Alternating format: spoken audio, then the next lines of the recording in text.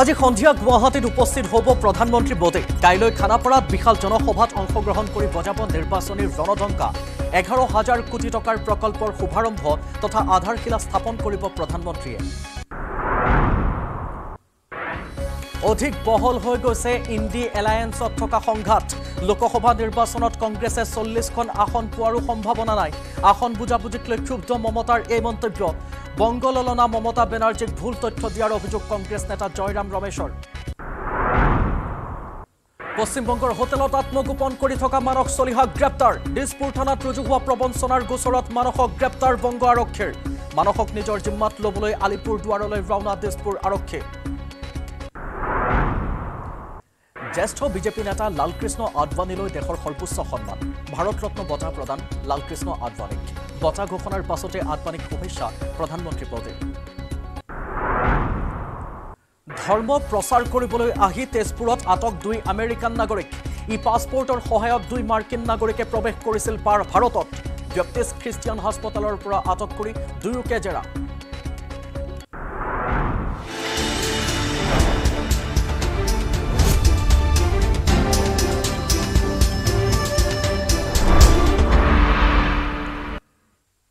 প্ৰবঞ্চনাৰ জাল পেলোৱা মানস চলিহাক গ্ৰেপ্তাৰ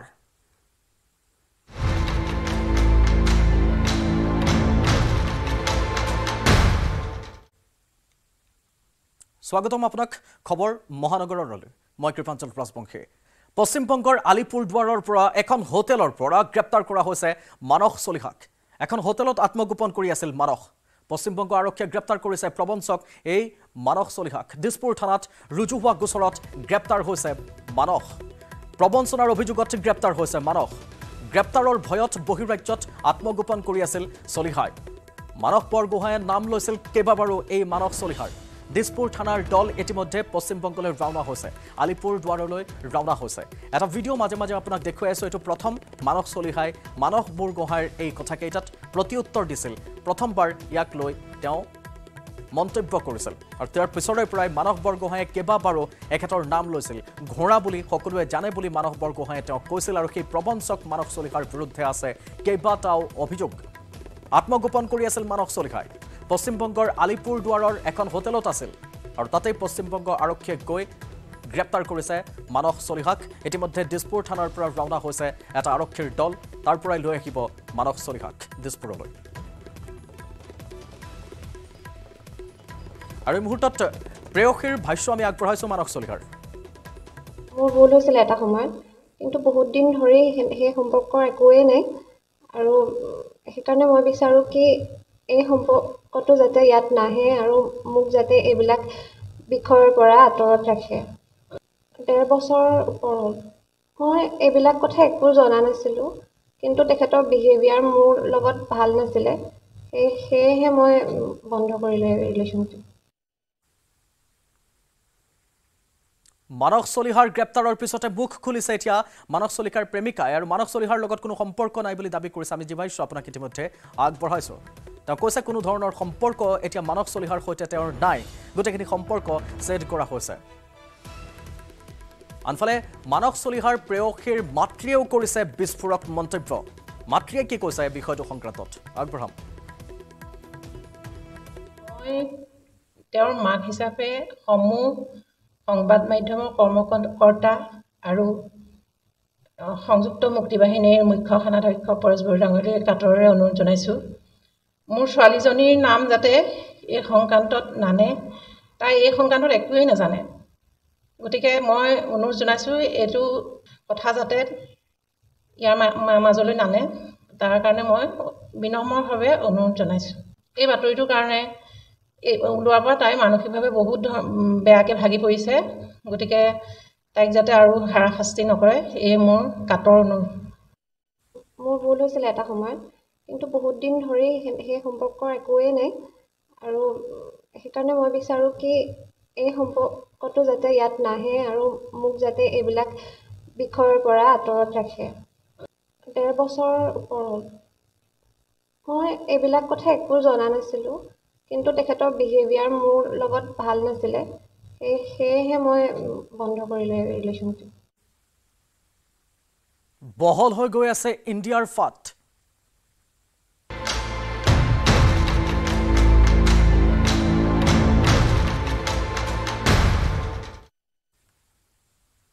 এই ভাৰত জোড়ো ন্যায় যাত্ৰাক কটু ভাষাৰে সমালোচনা কৰিছে মমতা বেনাৰ্জীয়ে ৰাহুল গান্ধীৰ ন্যায় যাত্ৰা পশ্চিমবংগলৈ আহিল কিন্তু বাৰাণসী বা এলাহাবাদলৈ কিয় নগল প্ৰশ্ন মমতা বেনাৰ্জীৰ যদি সাহস আছে বিজেপিৰ সৈতে যুঁজ দিয়ক বুলি মন্তব্য কৰি পশ্চিমবংগৰ মুছলমানক কংগ্ৰেছ আৰু সিপিআইএমে উচতোৱাৰ চেষ্টা কৰা বুলি মন্তব্য কৰিছে মমতাই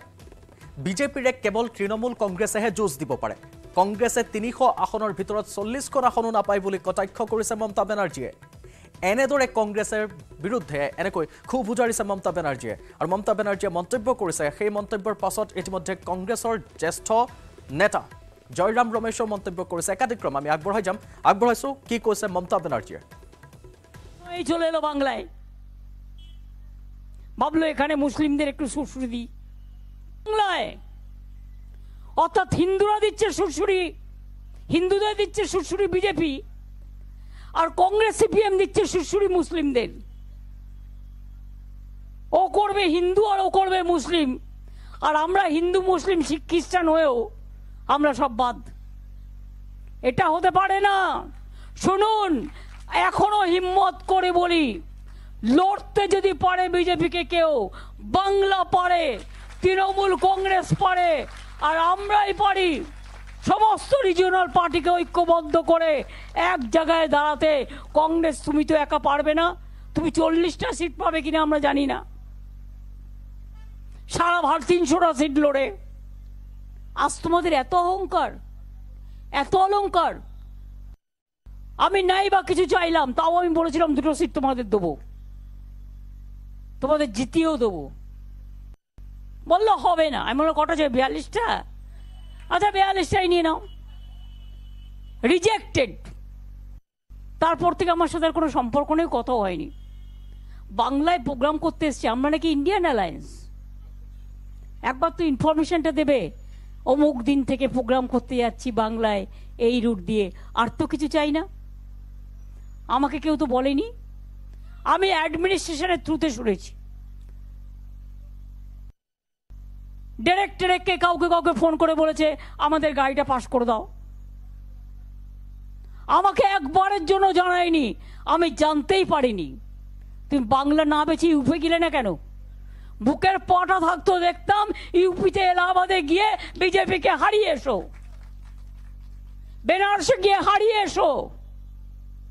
राजस्थान की हारी है शो जेता आज 21वां दिन है झारखंड में है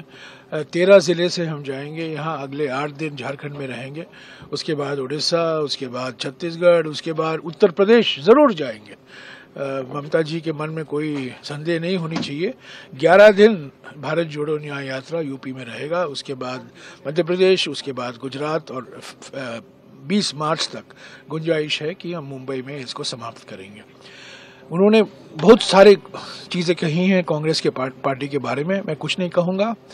मैं यही कहूँगा कि वो बार बार कह रही हैं कि वो इंडिया गठबंधन का एक हिस्सा है हम भी इंडिया गठबंधन में हैं हमारा कर्तव्य बनता है हमारा धर्म बनता है कि हम इंडिया गठबंधन को और मजबूत करें और एक ही निशाना होना चाहिए हम लोग बीजेपी के खिलाफ लड़ाई लड़ रहे हैं आरएसएस की विचारधारा को हराने में लगे हुए हैं जो आपस मतभेद है राज्य के स्तर को राजनीति को लेकर उसको थोड़ा पीछे हटाकर हमें राष्ट्रीय नजरिया लेना है क्योंकि इंडिया गठबंधन राष्ट्रीय स्तर के लिए है लोकसभा चुनावों के लिए है विधानसभा चुनाव के लिए नहीं है तृणमूल कांग्रेसे करीमगंज सीटटो सम्पर्कत किछु आलोचना बा बार्तालाप आमार लगत करिছে किन्तु जोआ केइदिनमाনৰ পৰা আমি লক্ষ্য কৰিছো যে তৃণমূল কংগ্ৰেছৰ যেটো শক্তিশালী অৱস্থা থকা এখন ৰাজ্য হৈছে পশ্চিমবংগৰ মাননীয় মুখ্যমন্ত্ৰী মমতা বেনাৰ্জী ডাঙৰীয়ানে বাৰে বাৰে কৈছে যে পশ্চিমবংগত কংগ্ৰেছক এখনো আসন নিদিয়ে গতিকে য'ত তৃণমূল কংগ্ৰেছ শক্তিশালী তাত যদি বুজাবুজি নহয় তেতিয়াহ'লে ভাৰতবৰ্ষৰ বেলেগ ৰাজ্যত বুজাবুজি হ'ব বুলি মোৰ মনে নধৰে আৰু যদি পশ্চিমবংগত কংগ্ৰেছ আৰু তৃণমূলৰ বুজাবুজি হয় তেতিয়াহ'লে বেলেগ বেলেগ ৰাজ্যতো নিশ্চয় বুজাবুজি হোৱাৰ সম্ভাৱনা থাকিব ডিচিশ্যন সব হৈ আছে আমাৰ ডিচিশ্যন দুই ধৰণৰ ৰাষ্ট্ৰীয় দলবিলাকে প্ৰাৰ্থিত্ব ল'বলগীয়া হ'লে তৃণমূল কংগ্ৰেছৰ কথাই কওক আপৰ কথাই কওক সিপিএমৰ কথাই কওক সেই সিদ্ধান্তটো চূড়ান্ত সিদ্ধান্তটো দিল্লীত হ'ব কাৰণ তেওঁলোকৰ দলৰো ৰাষ্ট্ৰীয় নেতৃত্ব আছে আমাৰ দলৰো ৰাষ্ট্ৰীয় নেতৃত্ব আছে কাইলৈ যদি মমতা বেনাৰ্জী ডাঙৰীয়ানী আৰু আমাৰ মাল্লিকাৰ্জুন খাৰ্গে ডাঙৰীয়াৰ বুজাবুজি হৈ যায় তেতিয়া সেই বুজাবুজি মই মানি ল'বলৈ বাধ্য। আনফালে ইণ্ডি এলায়েন্সক তীব্ৰ সমালোচনা কৰিছে কেন্দ্ৰীয় মন্ত্ৰী সৰ্বানন্দ সোণোৱালে। ব্যক্তিগত স্বাৰ্থত বিৰোধী একগোট হৈছিল, যাৰ বাবে ইণ্ডি এলায়েন্স স্থানবান হৈছে, মন্তব্য কৰিছে সোণোৱালে। ধাৰাসাৰী হৈছে কাৰণ ইয়াত কোনো ধৰণৰ সততাৰ নিষ্ঠা নাই, ইয়াত দেশ সেৱা কোনো মানসিকতা নাই, সকলোৱে ব্যক্তিগত স্বাৰ্থত একগোট হৈছিল। গতিকে সেইকাৰণে এইটো সম্পূৰ্ণৰূপে ভাঙি চিঙি চুৰমাৰ হোৱাৰ পথত।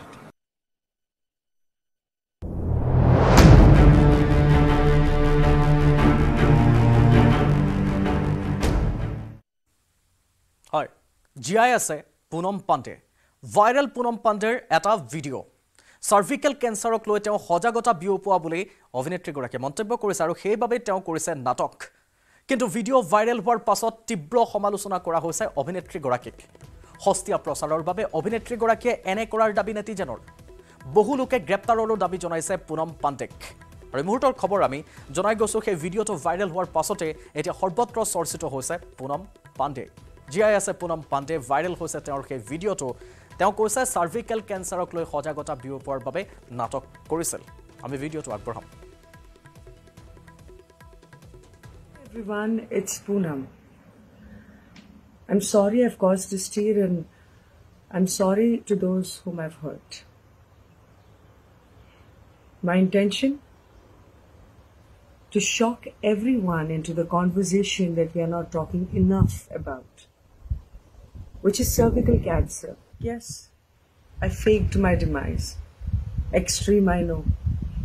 But suddenly we all are talking about cervical cancer, aren't we? It's a disease that silently takes your life. And this disease needed the spotlight urgently.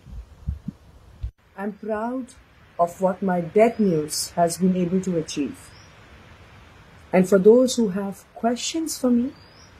I will see you live on How to Fly. আৰু এই সন্দৰ্ভত কানপুৰৰ যিসকল লোক, স্থানীয় লোকে কি ধৰণে মন্তব্য কৰে, তাত থকা অভিনেতাসকলে কি ধৰণে মন্তব্য কৰে, আমি আগবঢ়াম আমাৰ সতীৰ্থ সাংবাদিক অমিত গঞ্জুৰ এক বিশেষ প্ৰতিবেদন। मॉडल पूनम पांडे की मौत की खबर सोशल मीडिया पर आग की तरफ फैली है। कई प्लेटफॉर्म्स पर इसका जिक्र हुआ है। सोशल मीडिया हैंडल पर भी उनकी मौत की खबर की बात की गई है। 32 साल की उम्र में उनकी मौत की बात की गई और ये बताया गया है कि उन्हें सर्वाइकल कैंसर था, जिसके बाद उनकी मौत हुई है। ऐसे में कानपुर से उनका गहरा नाता है। कानपुर में तमाम ऐसे लोग हैं जिनसे उनके कॉन्टैक्ट्स हैं, फैमिली रिलेशंस हैं, और ऐसे में कोई भी कुछ भी मीडिया से डिस्क्लोज नहीं कर रहा है। कानपुर के ही अन्नू अवस्थी जो हास्य कलाकार है हमारे साथ हैं, सर से बात करते हैं। अनु जी नमस्कार। पूनम पांडे की ये खबर पे क्या कहेंगे सर आप? ये सुबह से हम देख रहे हैं सोशल मीडिया पे आ रहा है कि पूनम पांडे जी अब हम लोगों के बीच में नहीं रही। अब ये सच खबर है कि झूठ खबर है, अभी तक का इसका कोई वैसा प्रमाण नहीं मिला। लेकिन क्योंकि पूनम जी हमारे कानपुर से जुड़ी हुई हैं कहीं ना कहीं से, और एक यंग लेडी हैं, एक चर्चित लेडी हैं, उनकी इस तरह की अफवाह से पूरा कानपुर परेशान है। हमने अपने डायरेक्टर सर से फ़ोन में बात करी, अपने एडी से करा, जो वहाँ एक्टर हमारे मिलने वाले हैं, जो प्रोड्यूसर हैं, लेकिन कोई भी 100% ये नहीं बता पा रहा है कि ये सच खबर है। वो कह रहे हैं कि सोशल मीडिया पे ही हमको दिख रही है, किसी बड़े प्लेटफॉर्म पे ये खबर नहीं दिख रही। लेकिन इस सच्ची या झूठी खबर से कानपुर बहुत आहत है, क्योंकि वो हमारे कानपुर उत्तर प्रदेश की बेटी हैं, यंग हैं। जो उनकी माँ पिता होंगे, इस उम्र में इस तरह की सूचना बर्दाश्त करना हमको लग रहा है, जब हम लोगों के लिए इतना मुश्किल है तो उनके लिए तो बहुत ही मुश्किल हो रहा होगा। तो हम तो ईश्वर से यही कामना कर रहे हैं कि भगवान ये खबर झूठी हो और अफवाह हो और आज के बाद ये खत्म हो जाए। सर आप हास्य कलाकार हैं, मगर मैं आपकी आंखों में आंसू देख रहा हूं, आपकी आंखें भर रही हैं। क्या कहेंगे, कभी जुड़ा हुआ, कोई मुलाकात हुई, कहीं ऐसी कोई प्लेटफॉर्म पे, कहीं बॉम्बे मुलाकात हुई हो? पूनम जी से हमारी एयरपोर्ट पे मुलाकात हुई, बातचीत हुई, और वो काफ़ी चर्चित थी। देखिए, सबके अलग अलग चर्चा होने के प्लेटफॉर्म होते हैं। यंग थी, बातचीत की बहुत अच्छी थी, और हमको केवल इस चीज़ का बहुत दुख हो रहा है कि इस एज में किसी का जाना माँ बाप के लिए और परिवार के लिए असहनीय होता है। मगर पुष्टि अभी नहीं है। पुष्टि 100% की नहीं है, बल्कि लोग कह रहे हैं कि 2% हो तो हो, 98% ये फेक न्यूज हो। ईश्वर से हम यही कहते हैं कि ये फेक न्यूज ही हो। तो आप देख सकते हैं हमारे साथ हास्य कलाकार जो हमेशा लोगों को हंसाते रहते हैं, मगर आज इनकी भी आंखें भर आई, क्योंकि पूनम पांडे का कहीं ना कहीं कानपुर जुड़ा हुआ है और उनके कहीं ना कहीं कानपुर से लगा भी रहा, और ऐसे में ये उनके साथ के कुछ पल को याद करके भावुक हो गए। वीडियो जर्नलिस्ट आशीष पांडे के साथ अमित गंजू, न्यूज़ 18 कानपुर। लालकृष्ण आडवाणीলৈ দেশৰ সৰ্বোচ্চ সন্মান।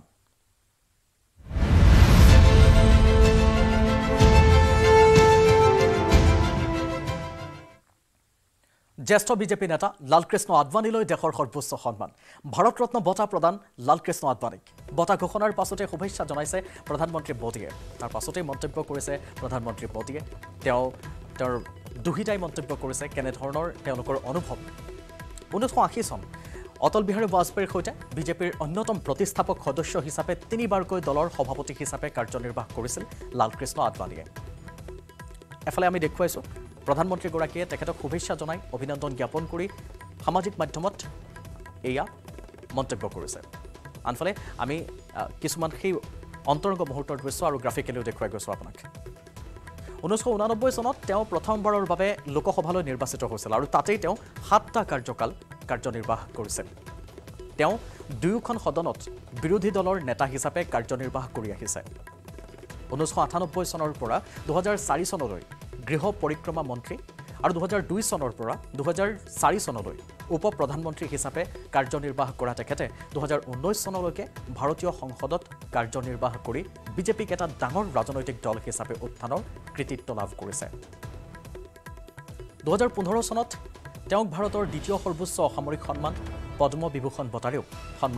সন্মানিত কৰা হৈছিল।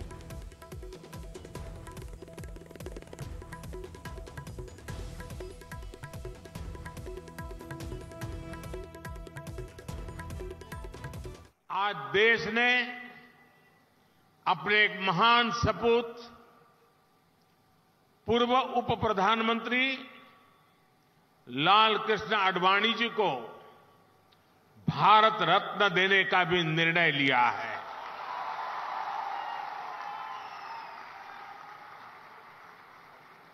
भारत के उप प्रधानमंत्री, गृह मंत्री एवं सूचना प्रसारण मंत्री के रूप में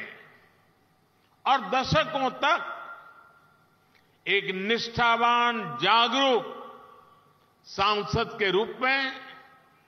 आदरणीय आडवाणी जी ने देश की जो सेवा की है वो अप्रतिम है। आडवाणी जी का ये सम्मान इस बात का प्रतीक है कि राष्ट्र की सेवा में अपना जीवन खपाने वालों को राष्ट्र कभी भुलाता नहीं है।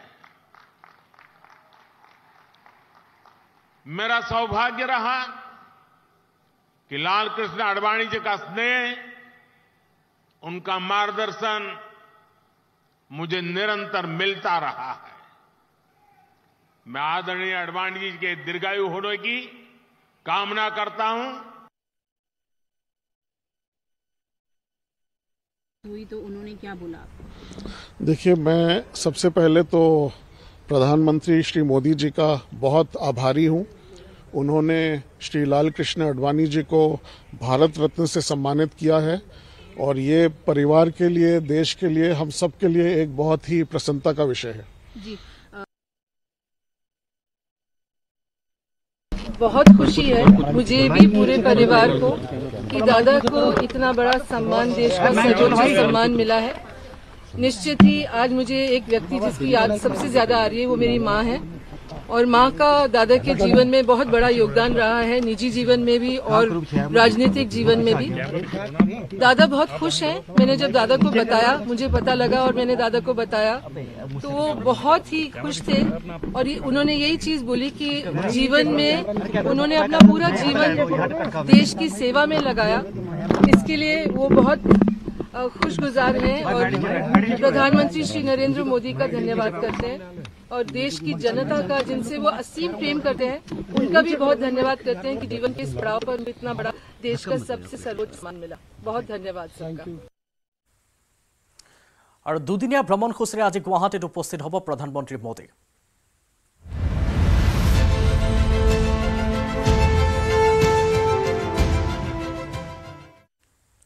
আজি সন্ধিয়া 7:30 গুৱাহাটীত উপস্থিত হ'ব মোদী। নিশা বিজেপিৰ কোৰ কমিটিৰ বৈঠকত মিলিত হ'ব তেখেত। কাইলৈ দিনৰ 11:30 বজাত খানাপাৰা পশু চিকিৎসা মহাবিদ্যালয়ৰ খেলপথাৰত জনতাক সম্বোধন কৰিব প্ৰধানমন্ত্ৰীগৰাকীয়ে। জনসভাত 1.5 লাখ লোক সমবেত কৰাৰ লক্ষ্য লৈছে ৰাজ্যিক বিজেপিয়ে। মোদীৰ জনসভাৰ বাবে ইতিমধ্যে খানাপাৰা খেলপথাৰত যুদ্ধংদেহী গতিৰে প্ৰস্তুতি চলাইছে প্ৰশাসনে। জনসভাত মুঠ 11,000 কোটি টকাৰ প্ৰকল্পৰ শুভাৰম্ভণি তথা আধাৰশিলা স্থাপন কৰিব মোদীয়ে। কামাখ্যা কৰিডৰৰ আধাৰশিলা কৰিব মোদীয়ে। 498 কোটি টকাৰ ব্যয় সাপেক্ষে কামাখ্যা কৰিডৰ মুকলি কৰিব আৰু PM ডিভাইন আঁচনিৰ অধীনত এই কামাখ্যা আঁচনিখন হ'ব।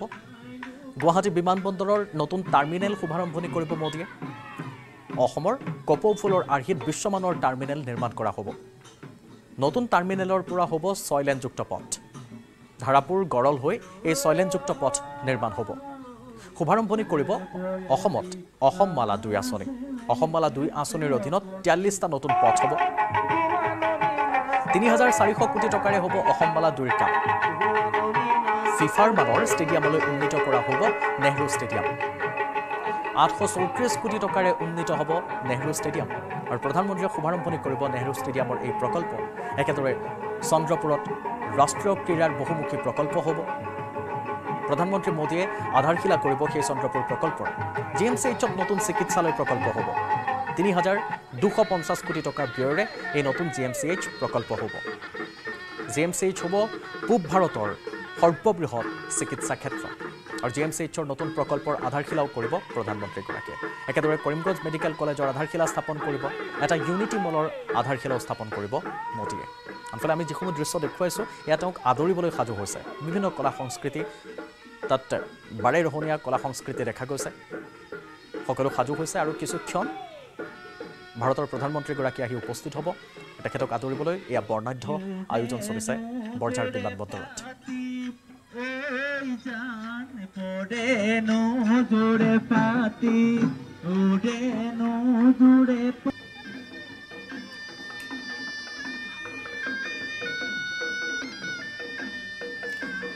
আৰু এই মুহূৰ্তত আমি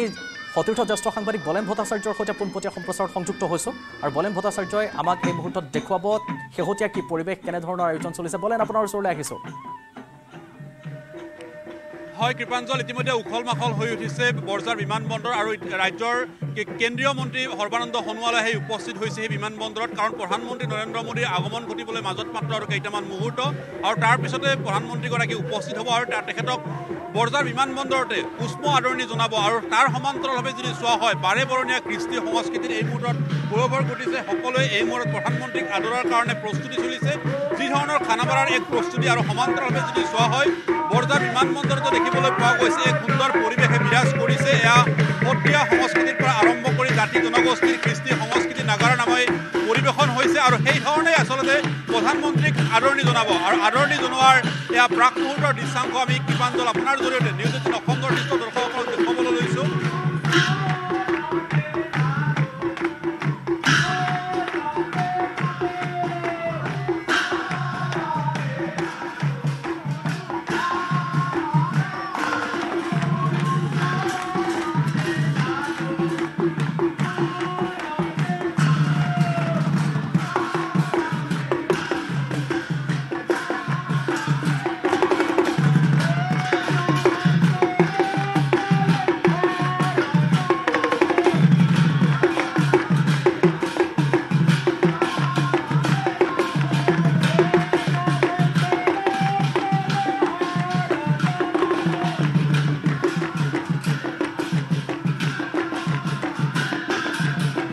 কৃপাঞ্জল দেখিব পোৱা গৈছে জাতীয় সংস্কৃতিসমূহৰ যি আচলতে পূৰ্বৰ এই ইতিমধ্যে কেইবাগৰাকীও কেন্দ্ৰীয় মন্ত্ৰী আহি তাত উপস্থিত হোৱাৰ দৃশ্য আপুনি দেখুৱাই আছে। বলেন ভট্টাচাৰ্য, আপুনি দেখুৱাই যাওক আমাক সেই পৰিৱেশ। আমি এবাৰ খানাপাৰালৈ যাব বিচাৰিছোঁ কাৰণ খানাপাৰাতো যথেষ্ট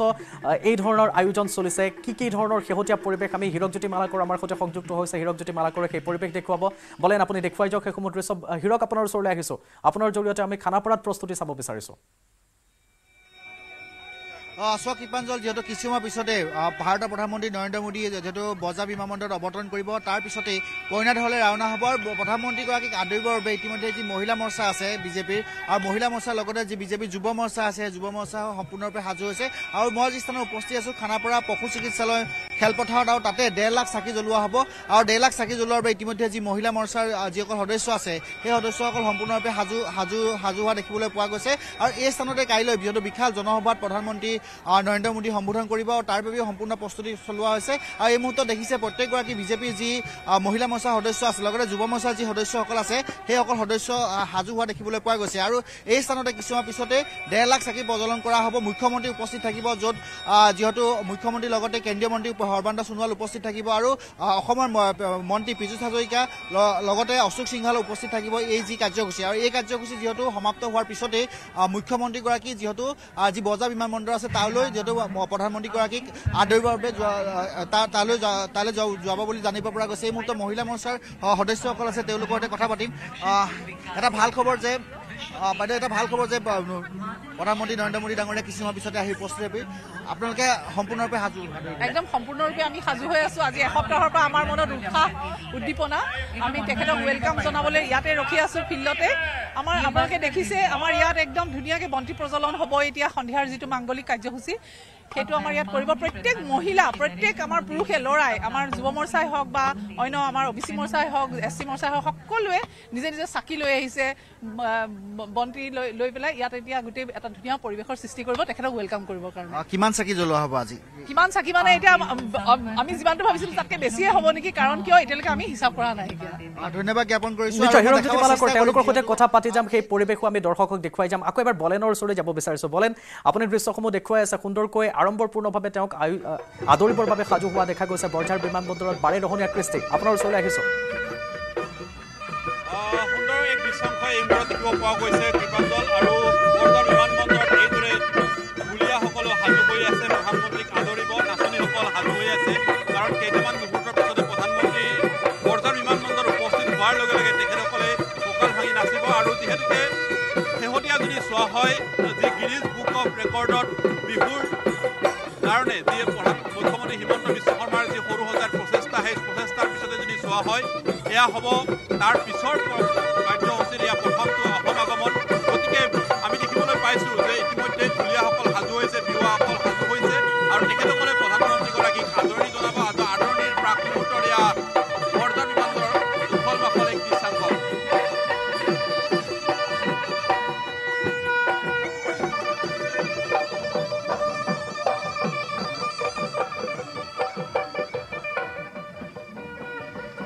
সাজু হৈ আছে কাৰণ প্ৰধানমন্ত্ৰীগৰাকী আহিবলৈ মাজত মাত্ৰ আৰু কেইটামান ক্ষণ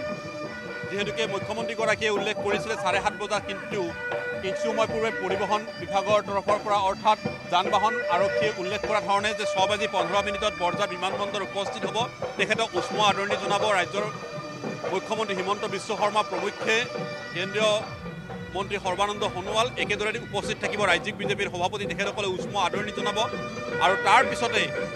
তেখেতে বৰঝাৰ বিমানবন্দৰৰ পৰা পোনে পোনে এই যাব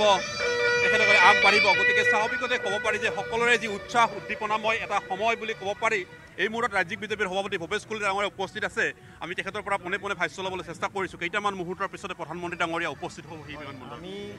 দেশৰ সন্মানীয় প্ৰধানমন্ত্ৰী যশস্বী প্ৰধানমন্ত্ৰী পৰম শ্ৰদ্ধেয় নৰেন্দ্ৰ মোদী ডাঙৰীয়া কিছু সময়ৰ পিছতে আমাৰ গুৱাহাটী বিমান ঘাটত তেখেতে অৱতৰণ কৰিব আজি নিশা আজি গুৱাহাটীতে থাকি কাইলৈ প্ৰায় 11,000তকৈ অধিক কোটি টকাৰ তেখেতে বিভিন্ন আঁচনি আধাৰশিলা স্থাপন কৰিব কেইবাটাও আঁচনি লোকাৰ্পণ কৰিব এই চকতে দেশৰ সন্মানীয় প্ৰধানমন্ত্ৰী ডাঙৰীয়াক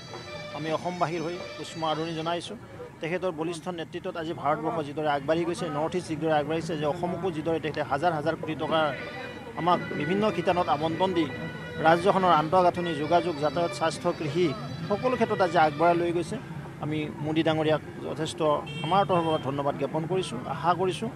দেশৰ যদি উন্নয়ন কৰিব লাগে অসমৰ যদি উন্নয়ন কৰিব লাগে একমাত্ৰ নেতা হৈছে নৰেন্দ্ৰ মোদী ডাঙৰীয়া আৰু তেখেতৰ বলিষ্ঠ নেতৃত্বৰ কাৰণে আজি ভাৰতবৰ্ষৰ উজ্জ্বলৰ পৰা উজ্জ্বলতম হ'বলৈ সক্ষম হৈছে এখন গুৰুত্বপূৰ্ণ বৈঠকো অনুষ্ঠিত হ'ব আজি হয় সন্ধিয়াৰ ভাগত এখন সৰু গ্ৰুপৰ এটা বৈঠক আছে যিহেতু প্ৰধানমন্ত্ৰী ডাঙৰীয়া সন্মানৰ প্ৰধানমন্ত্ৰী ডাঙৰীয়া ইয়াতে থাকিব আমাৰ মাননীয় মুখ্যমন্ত্ৰী মহোদয় আমি সাংগঠনিকভাৱে দলৰ সভাপতি আদিকে কৰি আমাৰ কেন্দ্ৰীয় মন্ত্ৰীসকল আছে এইসকল এবাৰ তেখেতৰ লগত কাৰ্যসূচী ভিজিট কৰিব যদিও বা এয়া চৰকাৰী কাৰ্যসূচী কিন্তু কালি খানাপাৰাৰ পৰা আচলতে ৰণডুংকা বাজিব নেকি বিজেপিৰ চাওক যেহেতু মুহূৰ্তটো ইলেকশ্যনৰ মুহূৰ্ত আৰু গোটেইখিনি কথা চৰকাৰে কাম কৰি আছে ভাল কাম কৰি আছে এইখিনিতো আমি প্ৰচাৰ কৰিবই লাগিব কাৰ্যকৰ্তাবিলাকে খানাপাৰাত মানুহ আহিবলৈ হিলডোল ভাঙি মানুহ আহিব বুলি আশা বহুত উৎসাহ 200+ মানুহৰ মানে হেৰি এটিটিউড অহাৰ কাৰণে যিটো মানুহে যিটো মন বান্ধিছে মানুহৰ যিটো উৎসাহৰ যিটো বন্যা বৈছে বিশেষকৈ কাৰ্যকৰ্তা আমাৰ শুভাকাংক্ষী ৰাইজ বহুত উৎফুল্লিত হৈ আছে অহাকালি কাৰ্যক্ৰমত সন্মানীয় প্ৰধানমন্ত্ৰী নৰেন্দ্ৰ মোদী ডাঙৰীয়াৰ ভাষণ কৰাৰ কাৰণে আগ্ৰহ প্ৰকাশ কৰিছে কোৰ কমিটিৰ বৈঠকত কোৰ কমিটি বৈঠক এখন কি বৈঠক বৈঠকত কোন কোন এখন এই বৈঠকখন কি সৰু গ্ৰুপ স্মল গ্ৰুপ বুলি কয় আৰু কোনো নেতাই যোগদান কৰিব পাৰে নেকি প্ৰধানমন্ত্ৰী ডাঙৰীয়াৰ আগত কোনো যোগদান কৰিব বুজিছেনে কালি যোগদান নহয় দেই কিমানমান সময়ত আহি পাব কাৰণ এতিয়া প্ৰায় 5:20 হ'ল তেখেত একচুৱেলি উৰিষ্যাত আছে তাৰ পৰা যদি টেকআপ হৈছে সোনকালে আহিব ৱেডাৰৰ কথা আছে নহয় জানো নিশ্চয়কৈ ধন্যবাদ জনাইছোঁ আৰু এয়া হৈছে ৰাজ্যিক বিজেপিৰ সভাপতি ভূপেশ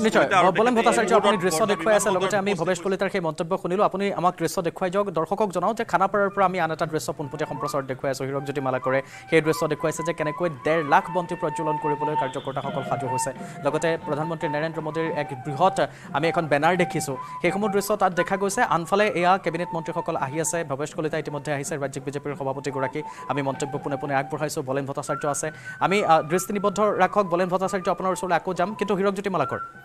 এই মুহূৰ্তত আমি আকৌ বলেন ভট্টাচাৰ্যৰ ওচৰলৈ যাব বিচাৰিছোঁ ইতিমধ্যে সাংসদ কুইন ওজা আহিছে আমি তেখেতৰ সৈতে কথা পাতিব নিশ্চয় বলেনে আগবঢ়াইছোঁ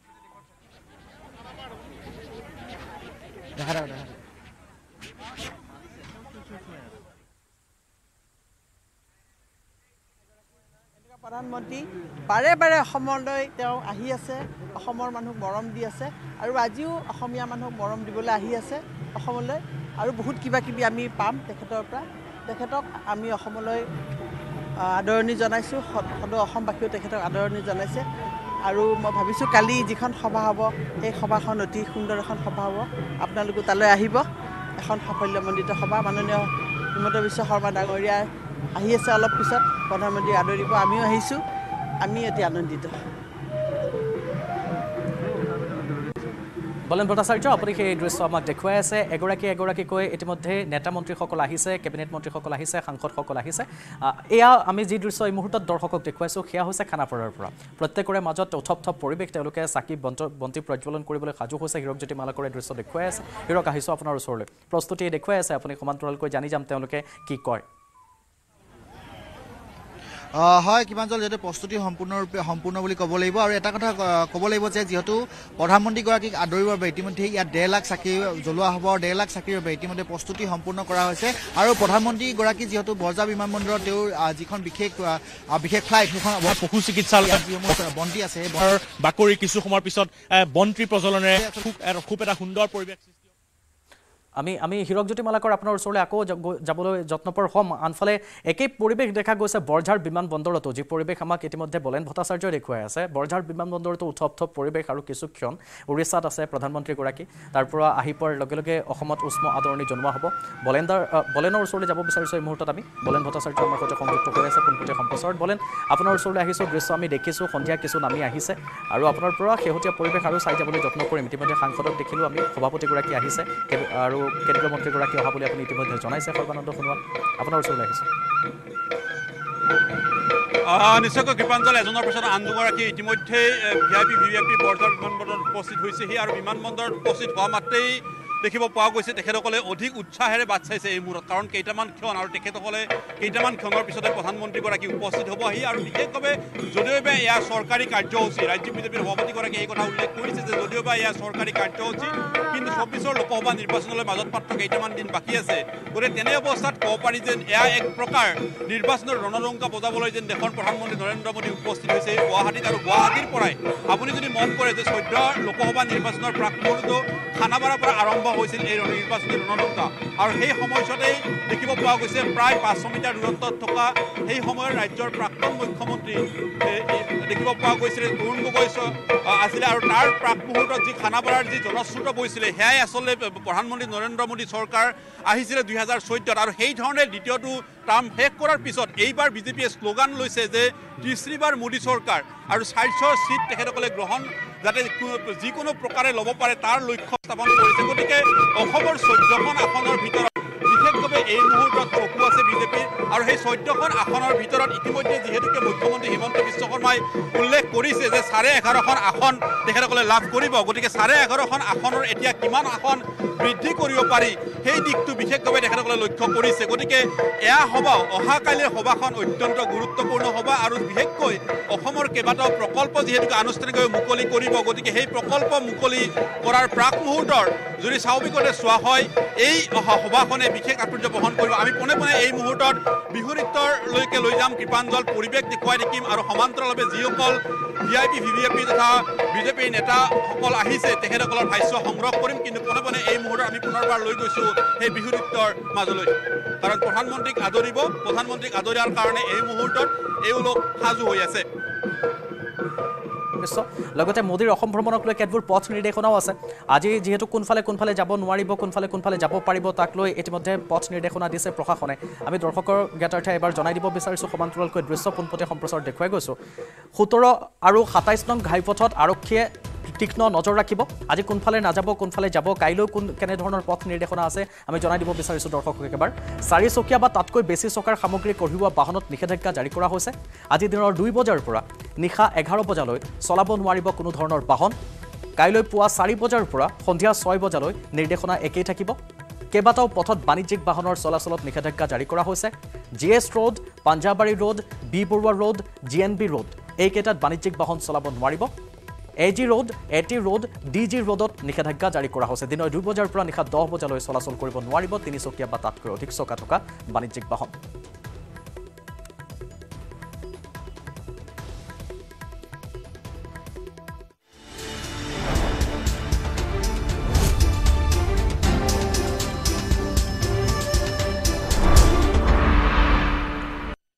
বাতৰিয়া